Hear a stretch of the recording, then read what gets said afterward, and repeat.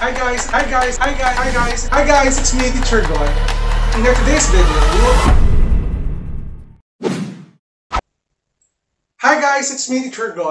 In our today's video, we will talk about how to convert radians to degrees and vice versa.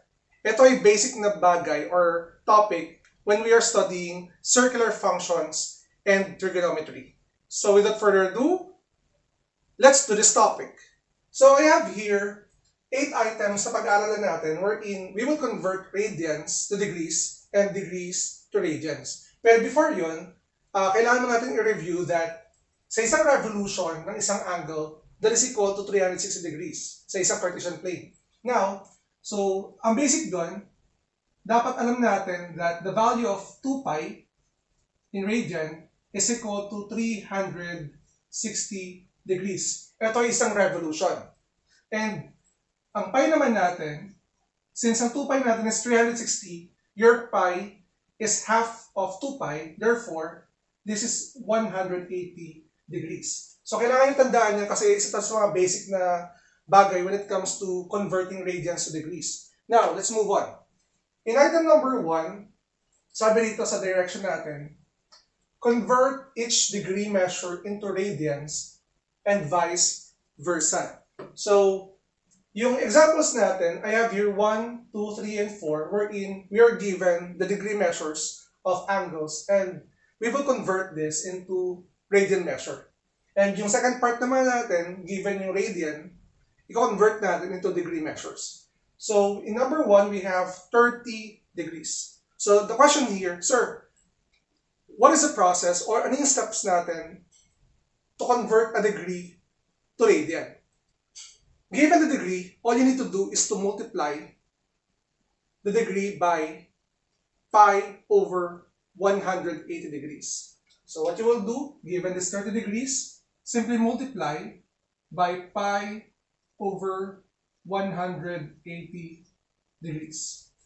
So, ang basic dito guys, so, di ba kapag meron tayong fraction, let's say for example, I have 2 over 3 times 4 over 5, ang ginagawa natin, we are multiplying the numerators and the denominators. So dito, since 30 degrees and pi over 180 degrees are fractions and you can convert this into 30 degree over 1, you can multiply 30 degrees times pi and then 1 times 180 degrees. And their product is 30 degrees pi over 180 degrees. So, ang next step mo rito is to simplify this fraction. You have 30 degrees divided by 180 degrees. Pero, to simplify our steps, alamin natin if meron ba silang mga kung meron silang greatest common factor.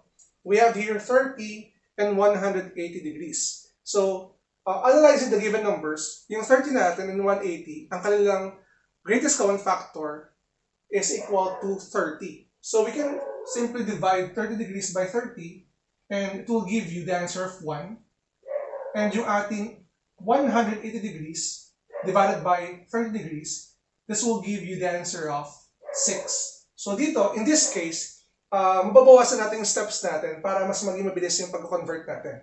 So simplifying this answer, we have 1 times pi, that is pi, over your denominator here, which is 1 times 6, this will give you 6. So as you can see, converting 30 degrees to radian, the equivalent of that is pi over 6. Ganun siya kasimple. Ang technique lang dito guys, you're given the degree, multiply it by pi over 180 degrees, and then simplify your answer. Now let's move on.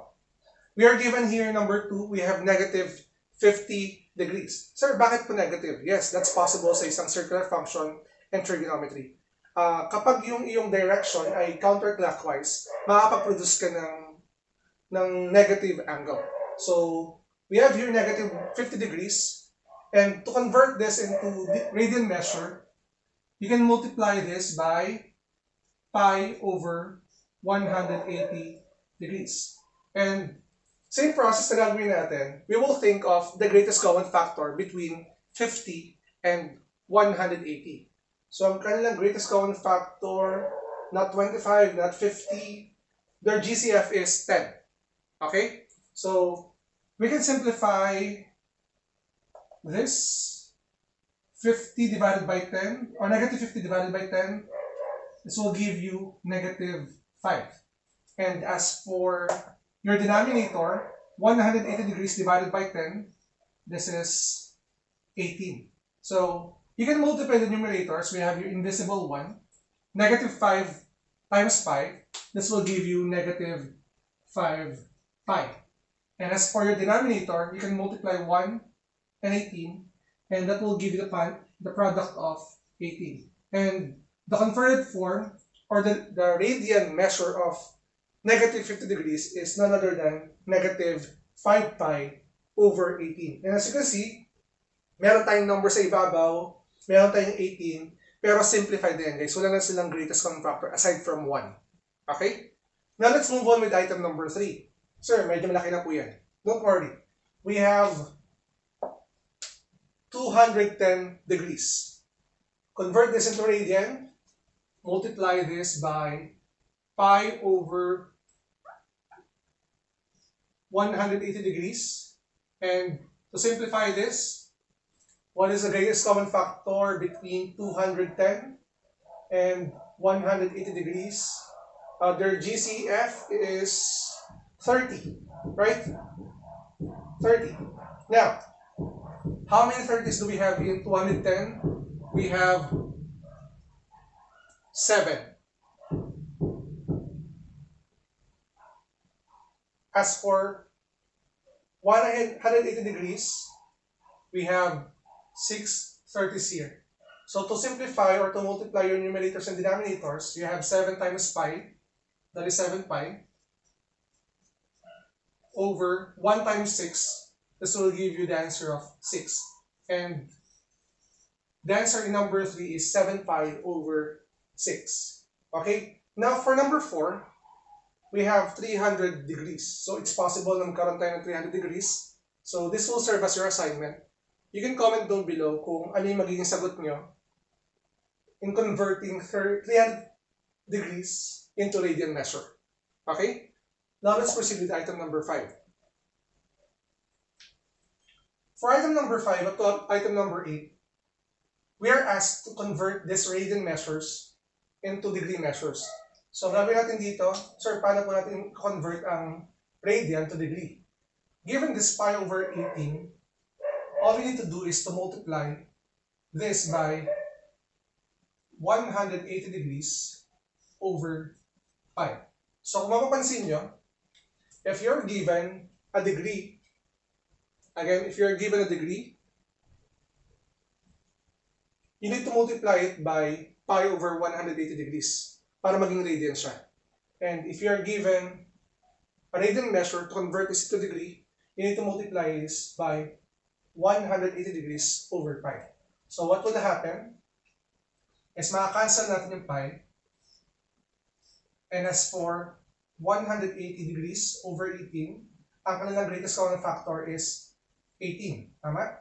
So meron tayo itong 18 na isa, tapos meron tayong 10 18 dito. So we have 10 degrees. So simplifying this, yung value na ating pi over 18 is equal to 10 degrees.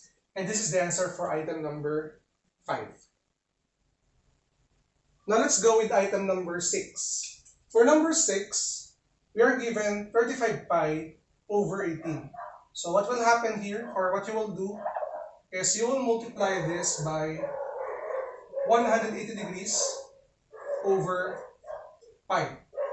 So we can cancel out pi, and as you can see, yung 18 natin sa 180, meron silang greatest common factor which is 10. So we can, which is 18. So we can cancel out 18, magiging 1 siya.